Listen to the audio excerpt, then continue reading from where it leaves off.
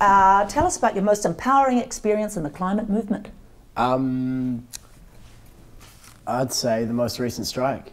80,000 people out in Auckland streets, just standing there surrounded by all those people supporting you and giving that speech, that empowered me. It's shocking, when people actually show up, you can't believe it. Oh my God.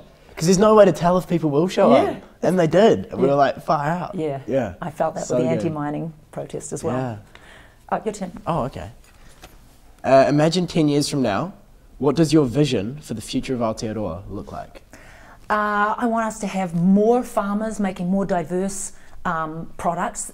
I think farmers are going to have to feed ourselves, feed the population, and not this bullshit sending dairy products to China. Eventually China's going to go, you know what, our kids are all getting asthma, and kill it overnight. So yeah, we need more farmers, not less. It just doesn't make sense, eh? Like when you think about it from any other angle except for just making the most amount of money, to be taking 95% of this milk, burning it in these coal-fired things, to then chuck into ships, to send halfway across the world to a people that can't properly digest it. The thing that is euphemistically called inputs means that you're buying palm kernel from like Indonesia, which is burnt rainforest. You're getting superphosphates, which are illegally mined in Africa and shipped all the way here. You're using liquid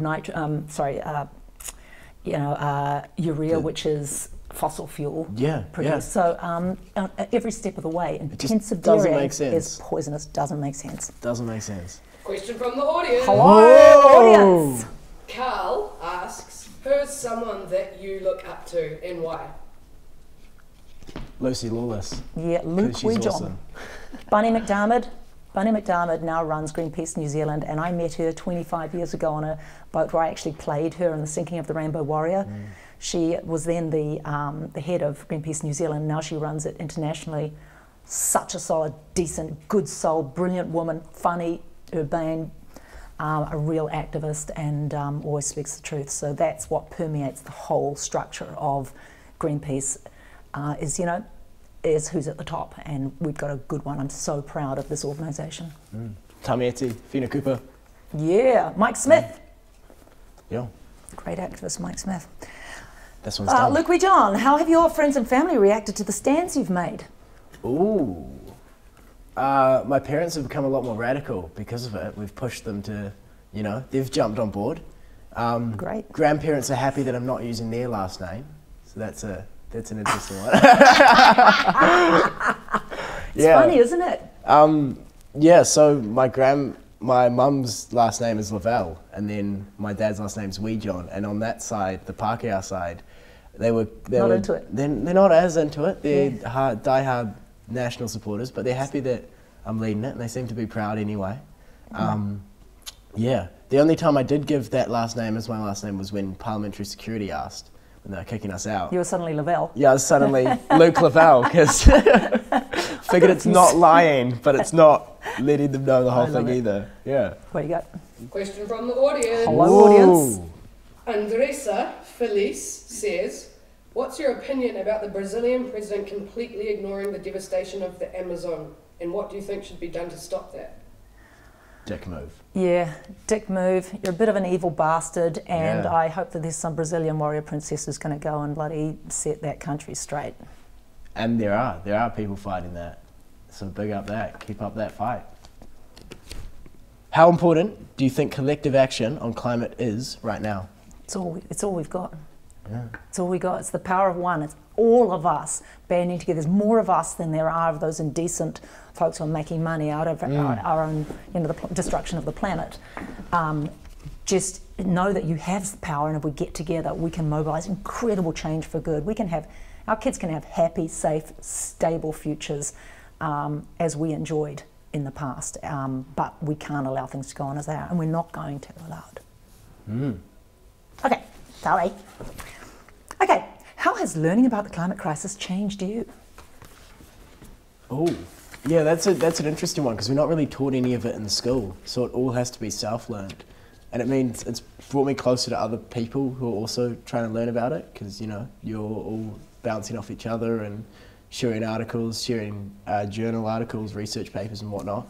But I think the main way that it's changed me is that in everything I do, I'm now thinking about like the impact this will have. And I know that personal change isn't what's needed, but you still feel guilty if you like Oh yeah. eat a hamburger, jump on a plane, drink all of milk, that put stuff. milk in your tea. Yeah. Yeah, totally.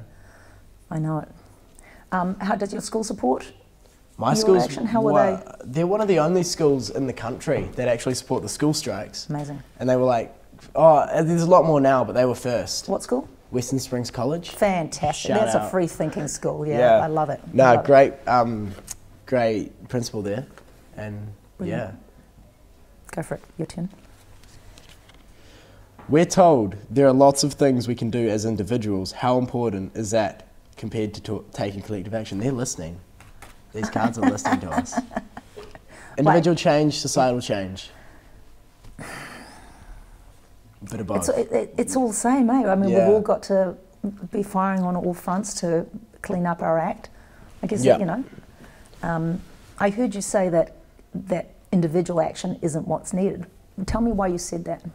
Right. So I don't want to downplay the importance of individual action, because if you like have your keep cup, your honey wrap, whatnot, for one thing that gets you thinking about it all the time, which is only good, and it also gets all your friends seeing that, your family, so it's contagious, it spreads like that. But the reason why I say we can't rely on individual action is because I'm not happy with this idea that's pushed by the people that pollute, this idea that it's your fault that we have climate change because you ate a hamburger or whatnot.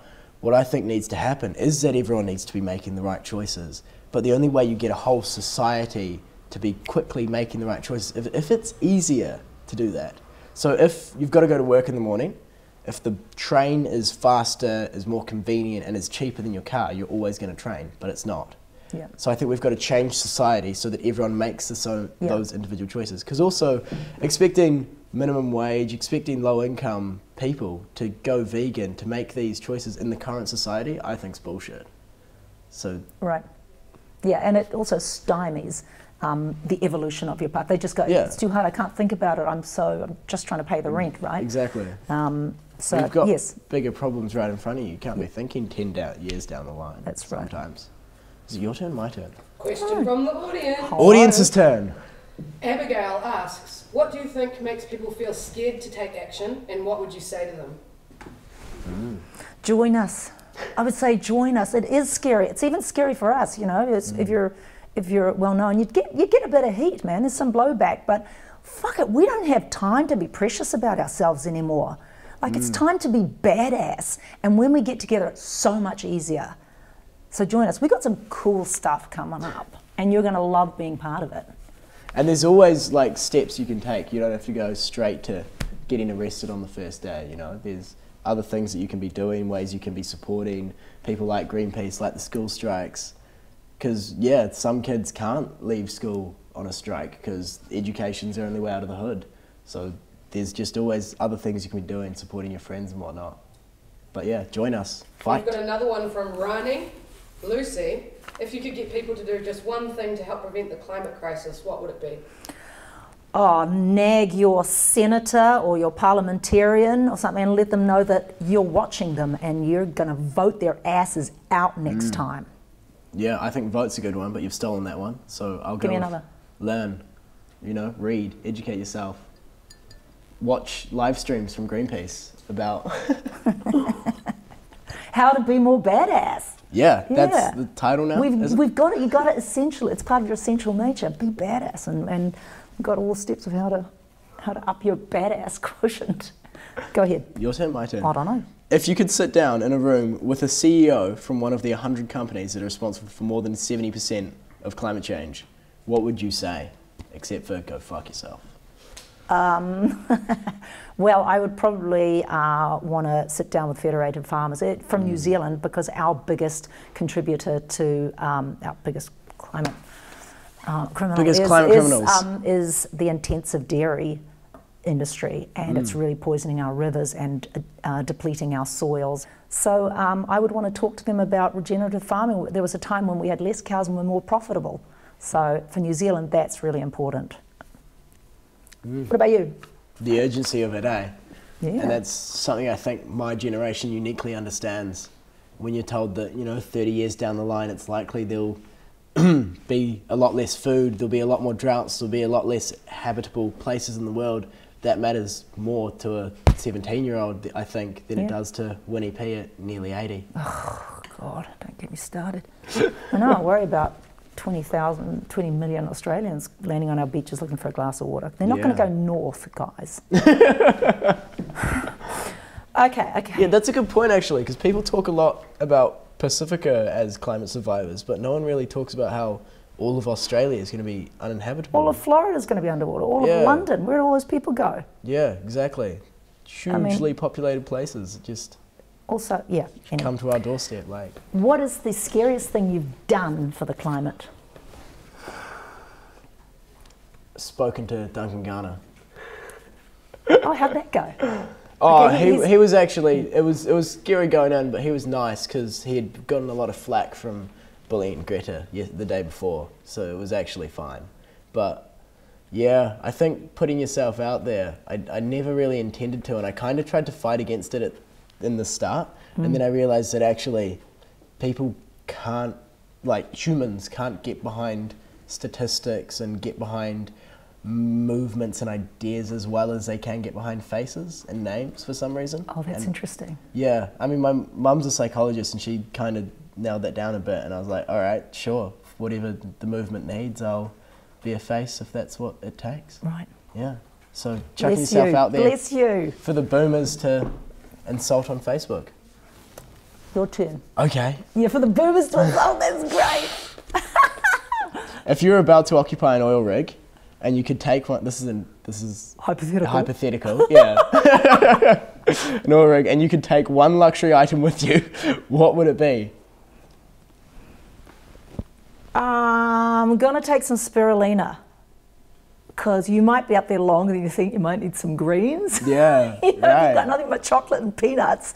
The only good thing about chocolate and peanuts is because it keeps your poop small, because there's a lot of, you got to truck all your poop down with you. I should actually, I want to write this down. Yeah, Greenpeace leaves nothing but footprints, right? Which means you got to take it all out with you. Yeah, I'm going to go with spirulina. Luxury item. An oil CEO. I'm glad I got that question. Right, what question have I got? Your question, baby. 170,000 people took to the streets during the latest climate strike. Really? In what country? In NZ. How do we mobilise more people? Because 170,000, we've got 4 mil. Nearly 5. So we need, we can do better, eh? How do we mobilise more people? Education, I reckon. Getting out there, letting people know that How do you educate them when they want to just keep their, their heads in their armpits? I don't think many people do. I think people just have an all-time lack of community, and that if we actually engage people kanohi to kanohi, face to face, we can have those conversations, and people are scared or they're keen to learn, and then we can actually get it done. Yeah, people feel very threatened to, like farmers in New Zealand, because I've been talking to a number of them recently. Very threatened, like they feel like we're getting a lot of blame, so they hunker down, get in a really defensive crouch. And we've got to it's not that. about that. What we're saying is, no, we want you to do better, and we want you to be well the solution and do better, as well and your as animals the to problem. do better, and your soil, and it's possible.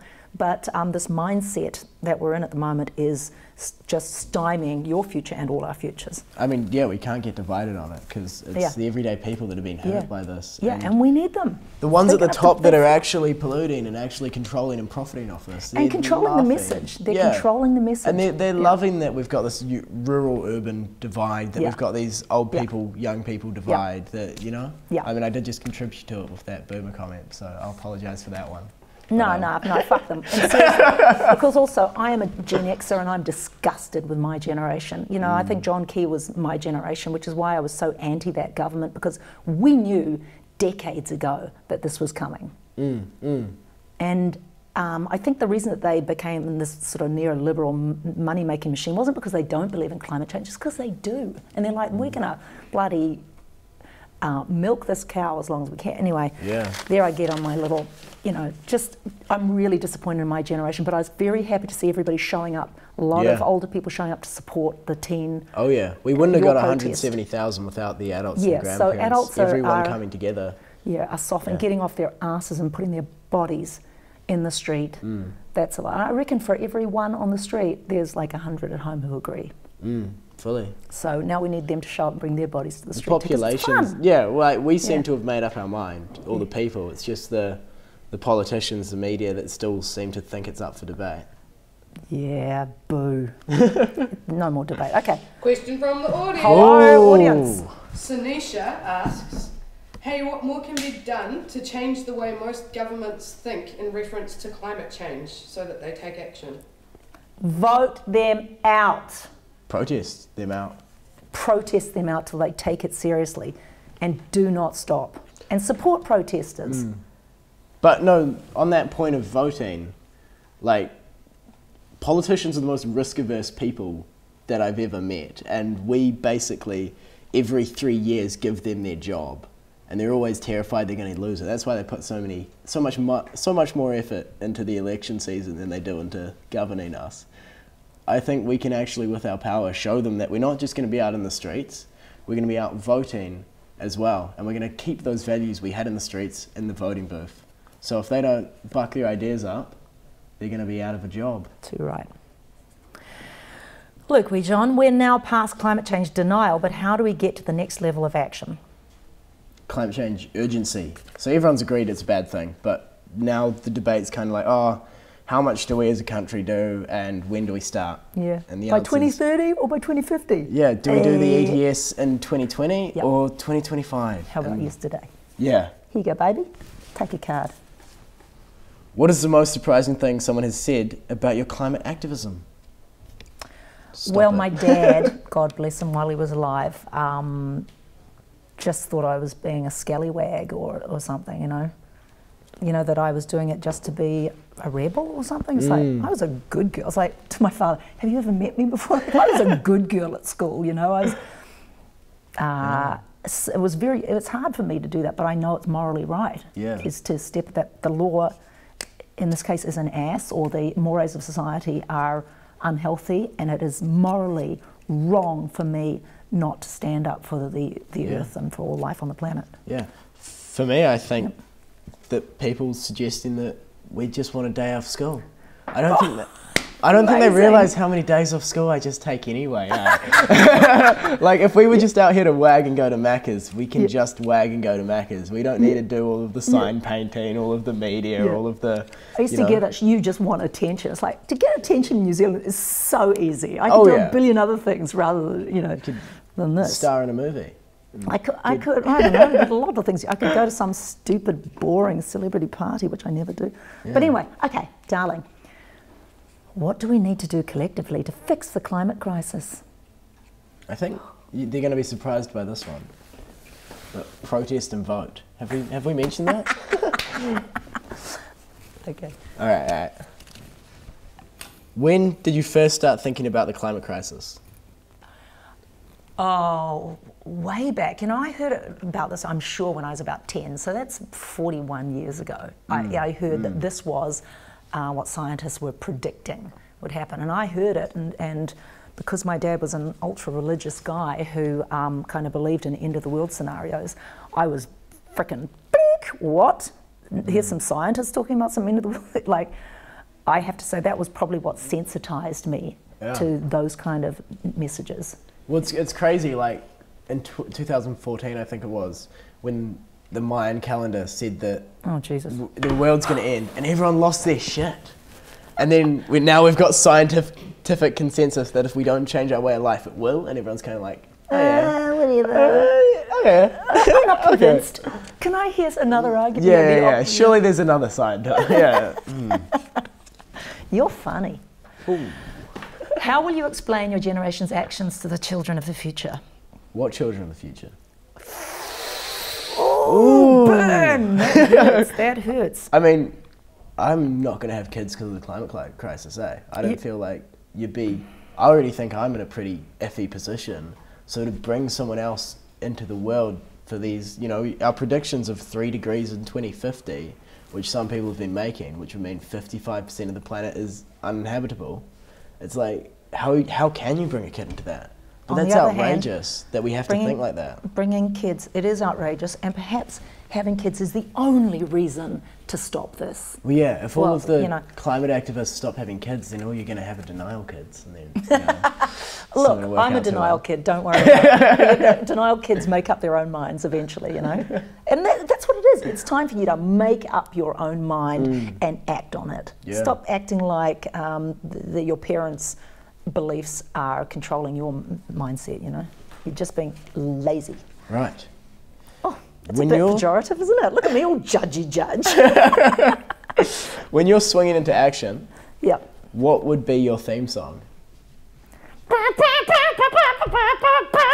Oh, look, that's, that one right there. Sorry, it's a given. I've done that in life. What would be your theme song be? Should we have the final countdown? It's a bit bleak. Oh, no, not something hopeful. We're going to rock it, something man. Good, we're going to freaking rock it. You've got to have a dream. You've got to have a dream. How are you going to make a dream come true? Okay, if you were the Prime Minister, Luke Wijohn, which you probably will be in about 10 years, what would you do first? First? Yeah. Well, it's 10 years down the line, so we're already pretty stuffed. And stop it. Sorry, hopeful messaging, empowering the people. It's not just that, we've got to act as, I mean, seriously, because it will disempower you to think that way. Hey? Yeah. Nah, we're going to fucking fight. 10 years down the line, joyfully. The urgency it would need, I think you'd have to engage some war powers acts. Like, what did you just say? So war powers? Not a big up war here at Greenpeace, but but the type of thing, when a war is declared, like you think World War II in America, entire economies and societies all shift with the one goal of fighting that war. You know, a place that used to make microwaves now makes tanks, whatever. But we need to do the exact same thing, but for climate change. And if there's stuff standing in the way, then the Prime Minister needs more power to be able to go, do this, do this, do this, do this. Is this generation's nuclear-free moment. Yeah, this is our movement. Final audience question. Ooh. Hello. Andressa says, I really want to help the world, but I don't know where I can start. What was your very first step? Give us a tip. I started by supporting Greenpeace in the 80s after the Rainbow Warrior bombing, which happened in my town. And the French government, thank you very much. And so it was about giving money and giving visibility back then. And then I just got involved because I couldn't not. What was your? Nikki Kay, I think, accidentally got me involved. She came to our school and she was pretty useless. And then the next day, Chloe Swarbrick came. And sorry, these are New Zealand politicians. One's very right-wing, very pushing these ideas that we can wait and that it's not urgent. And the market will fix it. Yeah. The free market will fix climate change. And then Chloe Swarbrick came the next day and was a complete polar opposite. And I basically was like, right, I know which side of history I want to stand on. How do I help people doing the right thing? And then being a millennial or a Gen Z, I Googled the address and then just rocked up to her place of work and said, how can I help? Right on, you got inspired. Amazing. I think that's what they call it. I love it. Last one. Lucky last, Luke Nukem. Hey, just saying that could be your platform. New handle. Luke. What advice do you have for people who want to get more involved in the movement? I think we just covered that, didn't we? So on that note. My goodness. So, what do you got any actions planned before Christmas, Luke? I think Greenpeace has some actions planned before Christmas. Oh, that's right. Keep your ears open for those ones. We've got to get everyone out here, so we need, a bunch of normal Joes like us. Exactly. We're going to join together with climate strikers, with iwi, with Extinction Rebellion, and with Greenpeace, and we're going to roll out some really cool things. Can't tell you about it, but stay tuned to find out what's on the cards.